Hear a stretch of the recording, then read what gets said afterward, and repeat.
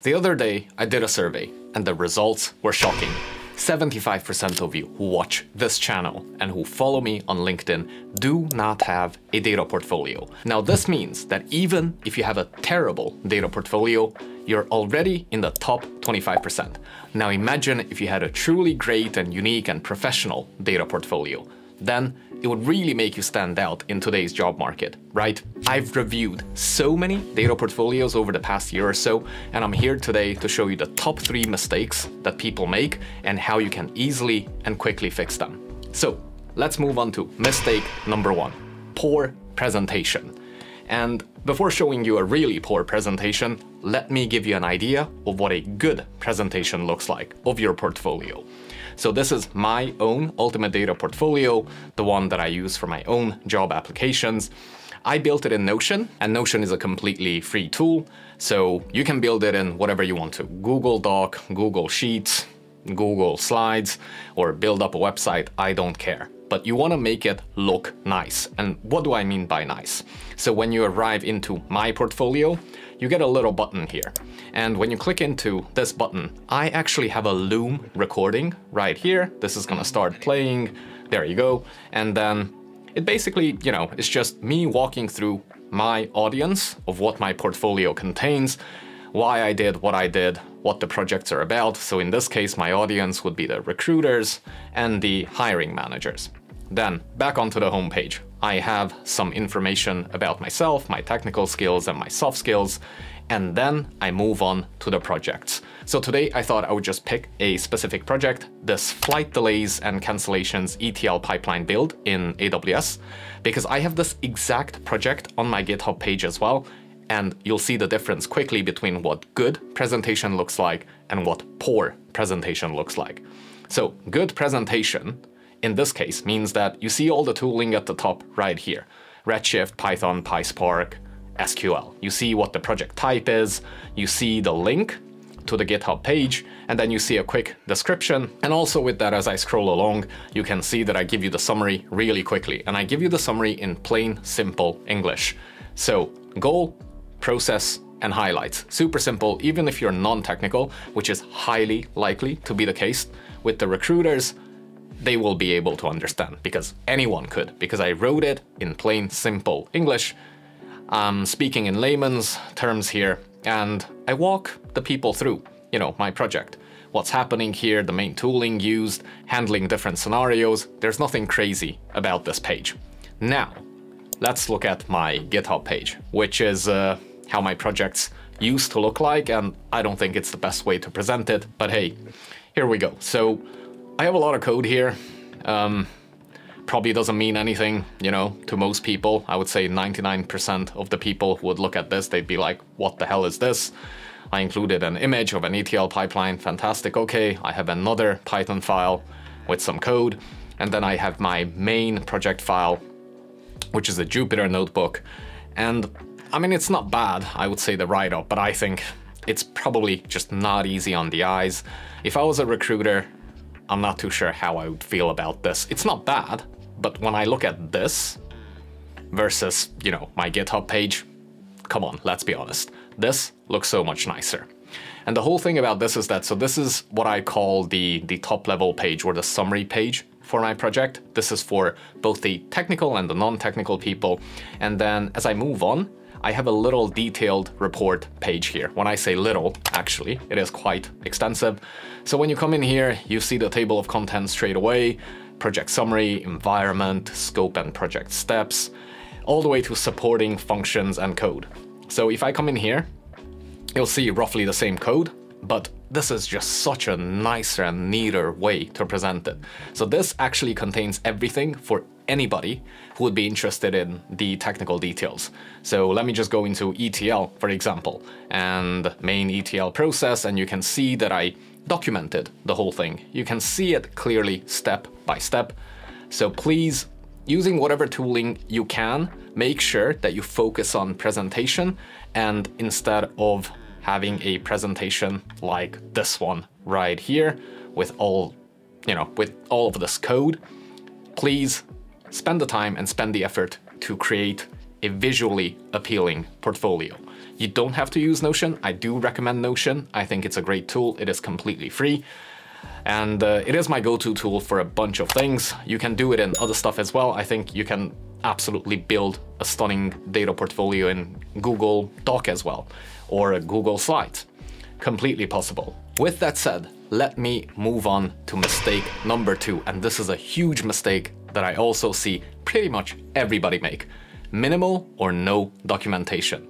Now, what do I mean by this? Let me pick a specific project here and let me pick bank customer churn. So again, this is one of my Tableau projects. It's about data visualization. Everything is the same. You see the summary, the goal, the process, the insights really quickly. Now, I have this dashboard in Tableau, obviously, as a story, so you can click through it and you see all the insights I came up with, or rather all the insights that you would probably have to take away by looking at each of these pages. So this is not bad, it looks good. I see that it's a story, it is Tableau, it showcases that you definitely have technical skills, but does it really make you stand out? I don't know. So let me just go back to the way I presented it here.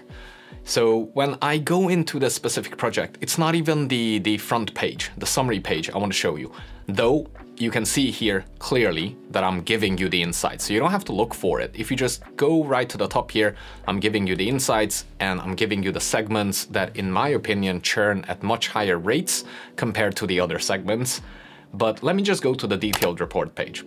So once I come in here, again, you're faced with project summary, project environment, scope, and project steps. So again, project steps, you know, I outlined the exact steps that I'm doing. Data sources, data gathering. There you go, worksheet build. So I show you how I did the whole thing. It's documentation done right. And this is such a big mistake that I see, honestly, almost everybody make, is that you create a dashboard and then you don't document it. But I did, and trust me, this will make you stand out. So no matter what you're doing, it can be a dashboard, an SQL project, an Excel project, it doesn't matter what the project is. Please make sure you document it, because minimal or no documentation is one of the biggest mistakes I see people make with their data portfolios. And trust me, if you have this, you'll definitely have an advantage when it comes to data portfolios. All right, so we're 2 huge mistakes down. Let me move on to mistake number 3, which is using generic datasets. Please do not do this. So don't use the Superstore, the Netflix, the what else is out there, Olympics, Titanic datasets. Please do not do this. I've seen these datasets a million times, and I'm sure recruiters have as well, and other people who already work in the industry. So please come up with something unique. Now, you can analyze your own finances. Maybe use some dummy data, of course, or you can analyze your fitness data. It's available to you. But if you want to go online and search for datasets, there are many, many good places to search for datasets, so you don't end up with the typical Superstore, Titanic, Olympics, and Netflix, I think I mentioned before. So you don't end up with these datasets. Let me show you some websites that you can go to. So the first one is very, very simple, DataHub. You get really interesting data sets around, various topics, air pollution, climate, commodities, coronavirus, even though I'm pretty sure we're a bit, sick of using these data sets as well. Football, education, inflation, whatever, stock market. I'm just gonna pick something. You can go in and there's a bunch of data here. Please use DataHub. It's really, really good. Lots of interesting data. World Bank data, I really enjoy working with. So they have so much data. I mean, just go in here, have a browse. This is one place where you could definitely find really good data sets. You can also use Google dataset search and obviously search for anything. It can be football, NFL Monday Night Football average viewers, 2015 to 2023. Fine, use that. I think it's quite unique, right? Or another Google dataset search place would be Google BigQuery. So you can come in here and you can also look for a bunch of interesting datasets. Again, 2 Google places to look at. One would be Google dataset search, and then the other one, Google BigQuery. And then last, but probably not least, awesome public datasets. I think this one is actually quite famous, or at least fairly popular and well known, I would say. But again, they divide it up into various categories. I mean, just look how much data you have here. So I have definitely not explored all of the datasets here, but if you want something super exciting, maybe not economics, which is what I studied. You could go with, I don't know what's interesting to you, finance, government, whatever the hell is interesting for you, you'll find it here. You could go into healthcare, look at Physiobank databases, for example. Let me just click on that, and then there you go. You can end up with unique data sets that I think recruiters and hiring managers would appreciate, in the sense that they don't have to face another project with a data set they've seen a million times. Alright, that's about it. I really wanted to keep today's video short and snappy. These are the top 3 mistakes I see people constantly make with their data portfolios. If you enjoyed this video, you should definitely check out everything on my website at mochen.info. My portfolio as the ultimate data portfolio is on there as well.